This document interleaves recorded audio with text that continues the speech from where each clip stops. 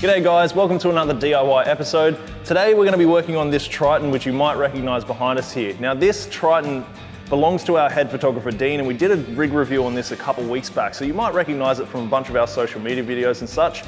Now Dean has to carry a whole bunch of camera gear, from batteries, cameras themselves, lighting equipment, drones, all sorts of things. So he needs as much space as he can possibly get in the tub. So we've gone ahead and we've taken the back seats out of the car. So I'm going to build up a nice platform for each fridge to sit on top of, and as well as a nice little storage compartment underneath to store other boxes and stuff like that. And of course, Cahn is here to sort out the 12-volt side of things. Yeah, sweet. So with Mitch working on the woodworking side of things, making up that platform, I'm going to start transferring a lot of Dean's 12-volt gear out of the tub and into the back seat area. So Dean already has a C-Tech D250 SE DC-DC charger, and he's also got a 138 amp hour AGM battery in the back. But by bringing everything forward, we're not only going to achieve a bit better weight distribution, we're going to allow a lot more space in the tub for his gear, and we're also upgrading his system with one of the new King's 120 amp hour lithium batteries, plus a King's DC-DC charger, and a 500 watt inverter, which means he'll actually be able to charge his gear, whether it's a camera, a drone, or use his laptop, in the comfort and a bit more protected area of his cab. So I'm gonna get stuck into this because there's a fair bit of wiring I have to reroute and reposition from the tub into the cab, as well as all this new gear. And Mitcho? Yep, so I'm just gonna get started on this platform, whip out the tape measure, do some measurements and get into it. Perfect, let's do it. Sweet. Okay, so the basic idea for the platform back here is I'm gonna put one piece of ply down on where the base of the seats would normally sit to replace them completely. Then I'm going to lift up the sides by about 180 mil to give it a nice little area where Dean can store flat cases or even camera gear of any sort, maybe even recovery gear. And then on top of that, we're going to have another piece of ply with marine carpet where the fridge can sit nice and secure. I'm also going to put two tie down points on either side. And for all the 12-volt gear, which Cahn is taking care of, I'm going to make up a nice little backboard here for Cahn to mount the inverter, the DC-DC charger, as well as the battery, which can sit nicely on this platform here. And to secure it all together, I'm going to use the factory bolt holes, which is of course going to make it super easy to get this out if it needs to.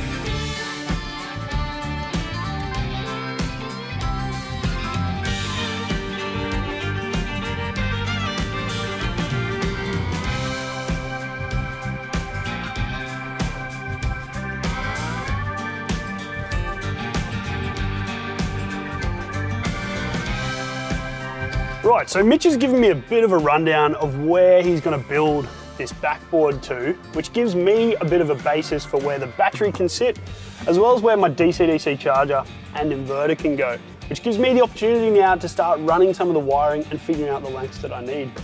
Now with the Triton, I actually have a grommet both sides at the rear of the cab here, which means I can run power from under the bonnet for the DC-DC charger, under the vehicle, and then come up through here rather than have to run it through the firewall and along under the carpet. Now that'll give me the opportunity to run the permanent solar that Dean already has fitted. I can run that wiring up here as well and connect it up to the DC-DC charger, so everything's hooked up as it should be. It also means the way we've set it out, we can keep this factory jack here, and the jack tools that would usually be up here will actually fit down in that storage compartment that Mitch is making, so it'll all be neat and tidy.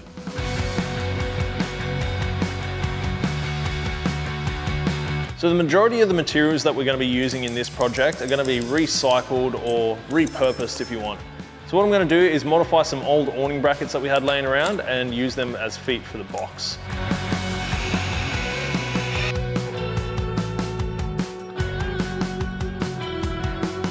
I've also measured out exactly where the factory bolt holes are going to be. So I just need to drill out a couple of holes and test fit a couple of times to make sure it's all going to be secure.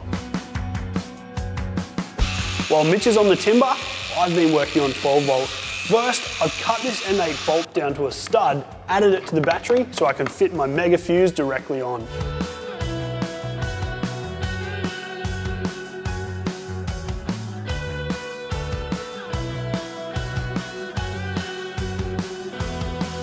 I've finished off most of the 12-volt prep work that I could do on the bench. Now my next step is to disconnect the existing system, and I'm going to reuse the same positive and negative wires from the starter battery to go to our new DC-DC charger. Once that circuit breaker under the bonnet has been disconnected, nothing is live in the back here, but I still need to disconnect that second battery, and I'm gonna remove all this anyway, so let's get stuck into it.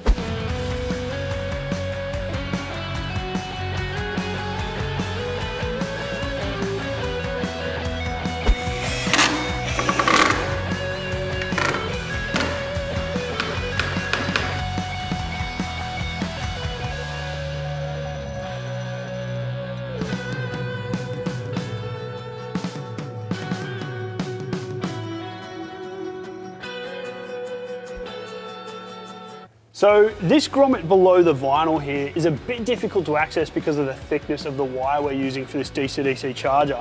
So I've actually taken off this corner trim piece here, which gives you access to inside the body. Now that way, we can actually feed these thicker wires up. I'm gonna be able to hide them underneath here and over to my 12-volt setup.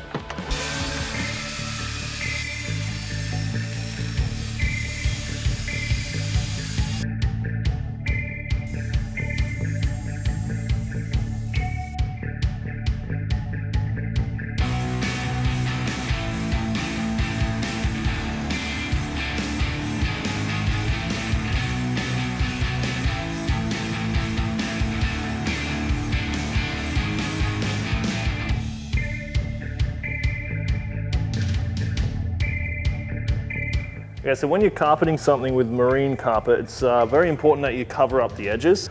So we're also going to staple it.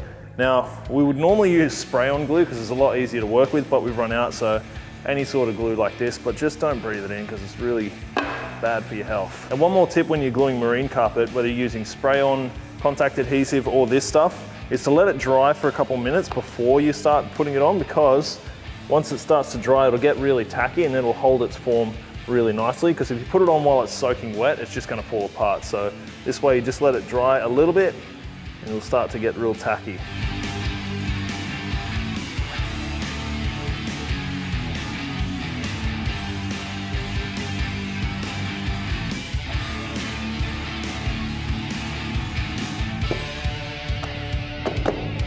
Okay, so the base is all made up. We've marine carpeted it. And of course, marine carpet is super strong, so it's going to do Dean very well because he's throwing a lot of gear under here. It's super, super strong. So now I've just got to add the lid onto the top of the base here. And I'm just going to drill some pilot holes along the edges here and put in some nice long wood screws, and it'll be good. I wonder if Dean's going to replace these jeans of mine too, because it's his car that I'm working on. Now, before I go ahead and start drilling all these pilot holes, I just wanted to show you guys, this is the photography case that Dean often uses. He's got a couple of these, so he's going to be able to open up his passenger doors and fit them nicely inside of the platform here. And to just show you, it fits real snug in there. So it's not going to rattle around heaps when he's on rough roads, which is absolutely perfect for what he needs.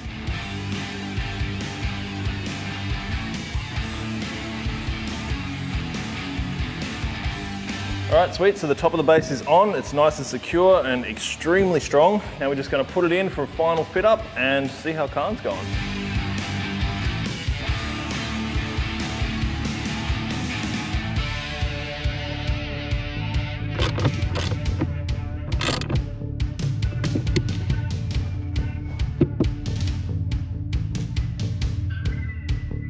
All right, sweet, so the platform's all done, it's in.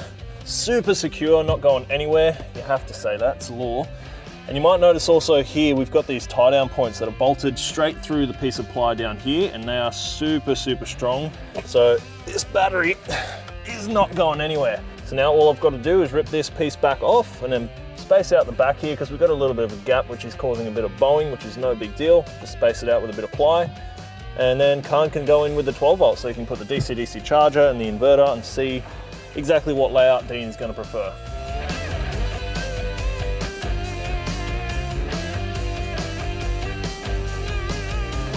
Mitch has pretty much finished up all of the cabinetry that we needed in the back of the Triton here, which means it's time for me now to start laying out and connecting up all the 12 volt.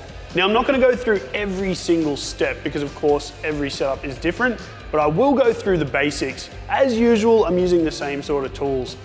I've got some bits and pieces here, some screws, heat shrink and P-clips that are going to help me run the wiring and secure everything down neatly and tidily.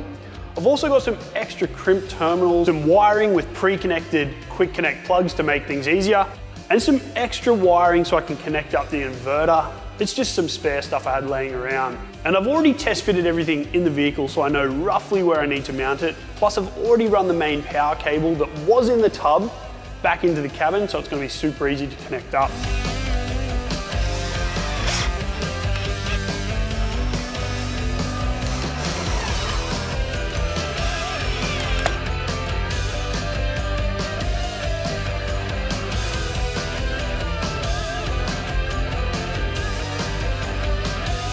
Getting pretty close now to finishing off this 12-volt backboard that's going to go in the back of the cab here.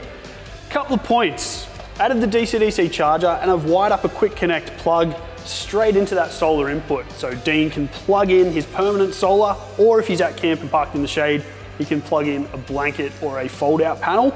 Plus, I've added a second quick connect plug with a positive and negative that's going to go directly to the battery, and he can run his fridge off that one.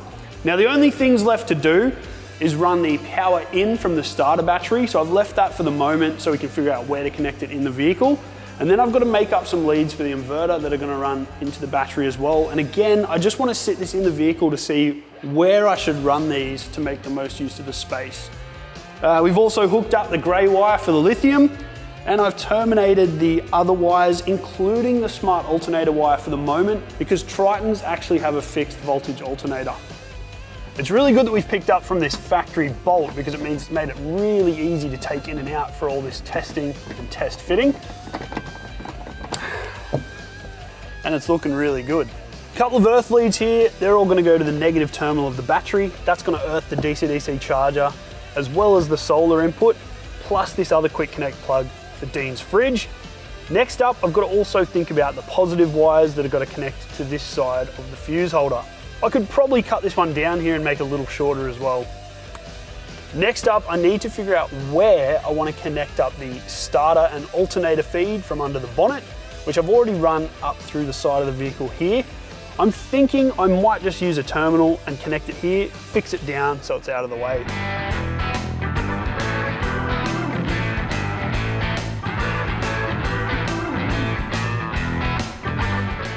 Getting very close now to completing this 12-volt setup. We've basically just got to tidy up the rest of this wiring. I've just connected that main power feed from under the bonnet. Of course, I've disconnected the circuit breaker under there, so it's all safe at the moment. And I've left this fuse out of this fuse holder while I've connected everything up, so nothing's live. The other thing I'm going to do is use one of these P-clips just around this lead here to keep it out of the way and protected, and to prevent it rubbing, I've added a little bit of corrugated tubing as well.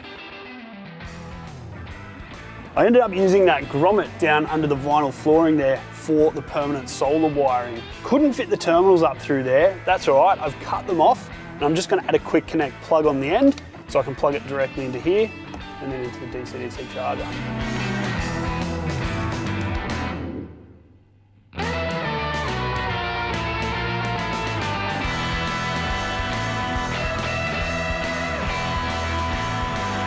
So aside from the fuse in the back here, the circuit breaker under the bonnet, which are preventing anything from being live, the only other wire I haven't connected so far is this temperature sensor. Now, lithium batteries don't actually need a varying temperature charging profile, so I'm just going to bundle this up neatly and tuck it out of the way. Don't cut it off because then the unit won't operate. Last thing, put the fuse back in on the battery.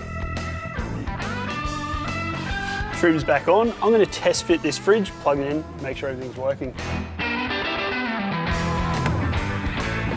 One strap on the back, we've put these tie down points on the front.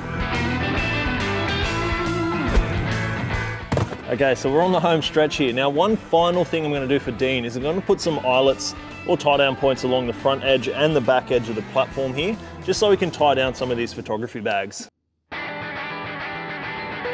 All right, sweet, so the eyelets are in.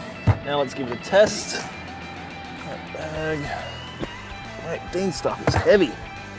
All right, sweet. One strap here. Sweet. Not going anywhere.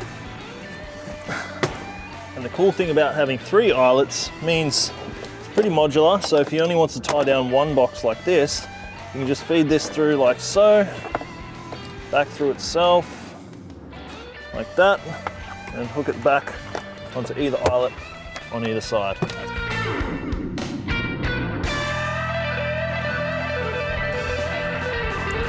All right, so we're pretty much done here. You took your time with that 12 volt, didn't you?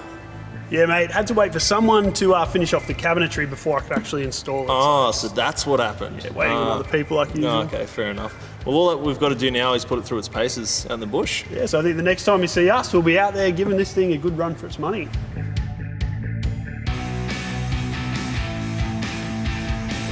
So as you can see, we're out in the bush and we've been putting the Triton through its paces for a good solid week now, and it's already proven to be super practical moving all that gear to the front. We've not only cleared up a bunch of space in the back, but we've also made the car handle a little bit better too. And we've really found that having that 12 volt setup in the cab has been really useful for powering things like laptops or recharging cameras while we're shooting. So let's take a look inside at how good this setup really is. Okay, so on the passenger side of the vehicle here, he's got heaps of storage space underneath the fridge here to store tripods and stuff like that. Is absolutely incredible for trips. But more importantly, we've got this awesome fridge here, which has not skipped a beat thanks to that awesome 12 volt setup that Cahn's done.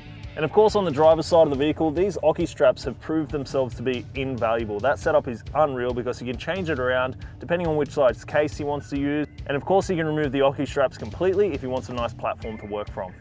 As Mitch said, one of the best uses we've found for this so far is actually using it as a work platform. It's perfect because you can set your laptop up here, plug it straight in and have it charging while you're using it.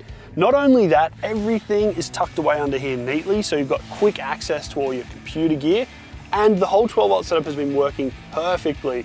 This lithium battery is staying a high voltage running the fridge easily, and we've got the DC-DC charger in there with the solar on the roof that's just keeping it charged up. And as we said in the build of this setup, we kept the factory jack exactly where it should be, so it's easy to get to. Plus we added a little snakebite kit in here as well, which fit quite nicely and is super accessible. Now, if you're keen to see more install videos or a 12 volt install, make sure you check out that video below. Otherwise, hit like, subscribe, and let us know in the comments if you want to see more of this sort of video.